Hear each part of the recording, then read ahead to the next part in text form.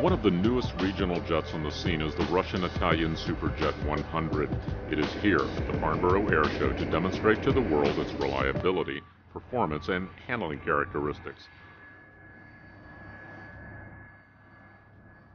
The designer for the 75 to 95 seat regional jet is Russian aircraft design firm Sukhoi.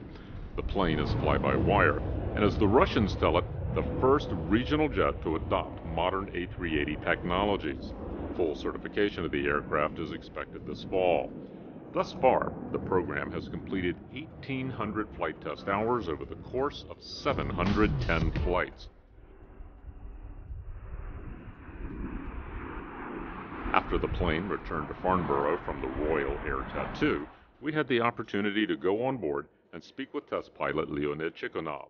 Through an interpreter, he told us that the flight test program has been moving along very well and that flutter testing, takeoff and landing testing, and angle of attack testing have all been completed. We are really proud of the angle of attack campaign.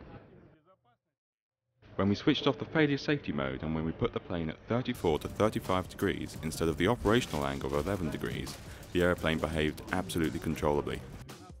At those degrees of attack, the aircraft did not stall. The avionics on board the Superjet 100 is provided by Thales. How does that compare with fly-by-wire, say, with the Airbus aircraft?